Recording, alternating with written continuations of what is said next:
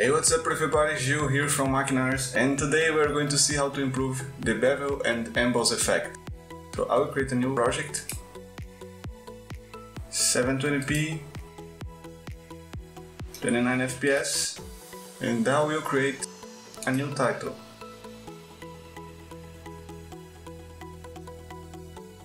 Let's centralize everything and change this font.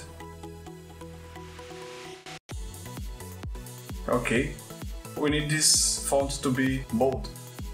It's already in the maximum, it's the black, so we add the outline to make it more strong, not too much. Okay, 50 is okay, centralize again. And as you know, we already have the emboss effect, but if you try to use it, you have this.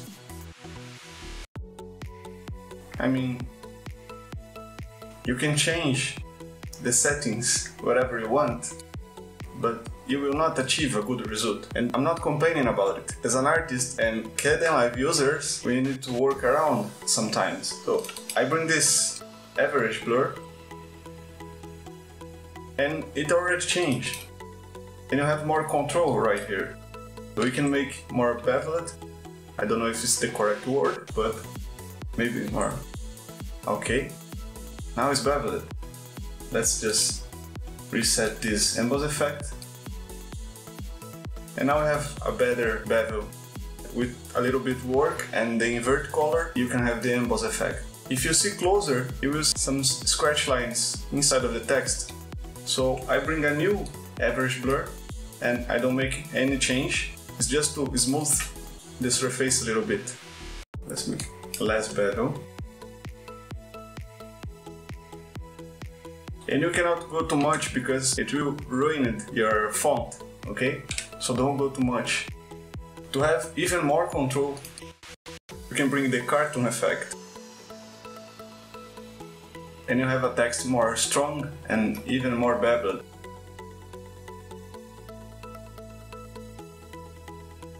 This tool has a bug here, I cannot put numbers. I want like really small, but I will not be able to bring to 1 or 2. So let's leave like this. And now I have a better bevel and emboss effect with just 3 more together. This is the tip for today, but I will finish this scene. So I'll bring a new texture. This is a metal texture from textures.com. And this one I will just multiply. I have these compositions already, everything here organized. It's more easy to found, so just go here and take the multiply. Yeah, but I need to remove the delete, the wipe. And there we go. Yeah, should make some changes here, but I will make it later. If you want to animate this text, you can just bring an alpha shape right here to the text. Oh, sorry, alpha shape. And here we make some changes. Let's animate this one. In the frame 1, minus 700 is outside of the screen, left side. 40 is the top. 40 is the size of the X, is a little bit thin. And this one is bigger than the screen. And the tilt we make like 40 degrees. Transition with it 0, minimal 0, max 0, sorry, max 1000. And the operation we change to minimal. And in the last frame, we need to fill this canvas with the texture. So 500, 500, 1000, 1000. We rotated this tilt a little bit more, and we smooth the transition a little bit. 200, minimal 0, maximum 1000. And we have this animation coming from outside of the screen to inside of this. We want this text the same size of the video. So let's zoom in a little bit. And I want the video with 8 seconds. And also the texture 8 seconds and the transition 8 seconds. Let's just bring this keyframe. Okay, now we have a bug here. I lose my keyframe. Yeah, I lose my keyframe. Okay, so we have to animate it again. Okay guys, you cannot cut your clip anymore, not even extend if you are to make the animation. This is a problem. I will try just create the keyframe again right here and make some changes. So it's 500, 500, 1000, 1000, 270, 200, and we are done.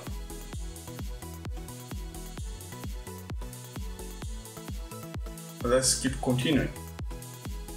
Now for this texture, we want that light going through the text. We're gonna use an alpha shape here. And this one we will animate it, but not here in the alpha shape. We will add later a transform effect for this one. So let's change. We want 500, 500, 700, maybe 25. Just align very thin. Okay, I will not rotate this one, so I will make 25 in the X size and the 700 in the Y size.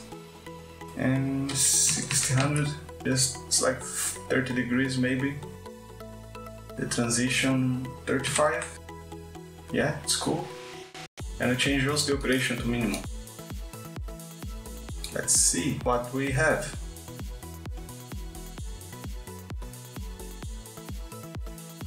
Okay. And it's a little bit solid, so I'll bring the distort effect. Maybe 20, 200.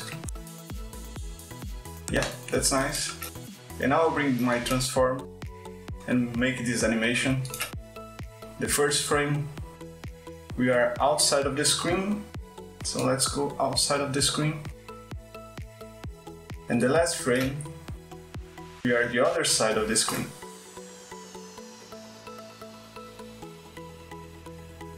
Okay, now we need this texture between these two tracks. This one is the light, goes to the top. We bring a new texture and put it in the middle. And for this one, we make a chiral blend with maybe color dodge. And there we have it. Let's try to see. Oh, okay, yeah, that's nice. Let me explain a little bit. The texture multiply to the text.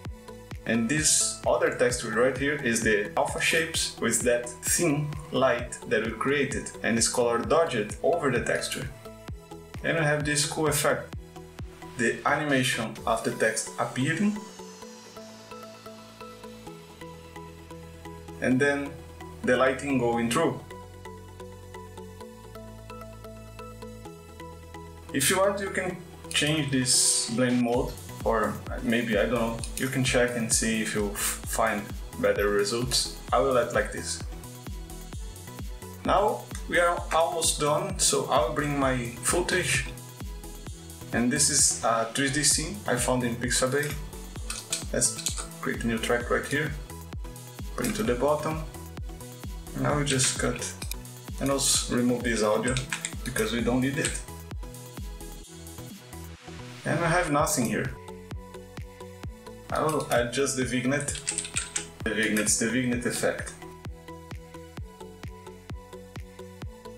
Just a little bit because the focus is the title. Now I have some elements right here, so I'll bring the spark. This is just the sparks. I'll create a new track on the top of the castle and bring the sparks. Cut. In this version right here, I just need to make an alpha addition, and with the transform, I will control the position of these sparks. I want it more like in the bottom, like here. And to have more depth, I also want these particles in the front of the camera. So I will create a new track on the top, and I will bring these sparks again. Let's cut in the different part. But this one is the front of the camera, and I cannot overlay to nothing because we don't have a camera. So I will not use the overlay, I will use the blue screen. And yes, the blue screen works good for any color, not only the blue or green. Let's take this color and let's change maybe 300. Let's just hide this other particle because we want to see only this top version right here. Okay, now as you see, the sparks is in the front of the text also. I mean, it's in the front of the screen of the camera, but it's too hard. So we bring the glow and the square blur. Okay, just a small value here in the square blur and it's fine.